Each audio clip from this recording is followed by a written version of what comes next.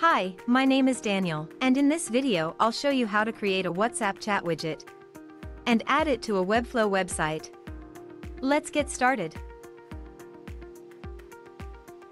The WhatsApp chat widget is a great addition to any website.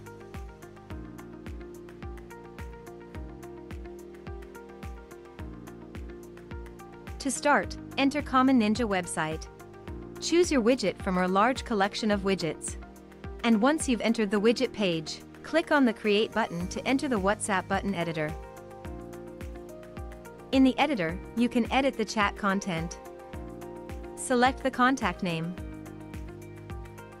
Add your image. And customize the welcome message.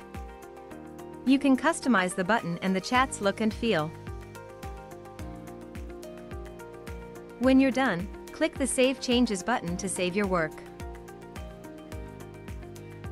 When you're done, click the Save Changes button to save your work. If you don't have an account on Common Ninja yet, you'll have to register first. When you're ready to add the WhatsApp button to your website, go back to the dashboard. Now, on the dashboard, you'll see the widget you've created. Click on the Add to Website button.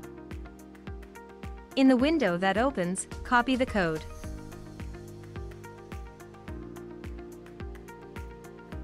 And close the window. Remember, you can always return to the widget and keep on editing it. Now, let's head to the Webflow editor. Please note, the widget's content will not show on Webflow's editor, but will only appear on the published website. In the Webflow editor, on the left menu at the top, click on Add New Item. Then, find and select the embed item. Please note, you can only use this item if you have a Webflow Premium account.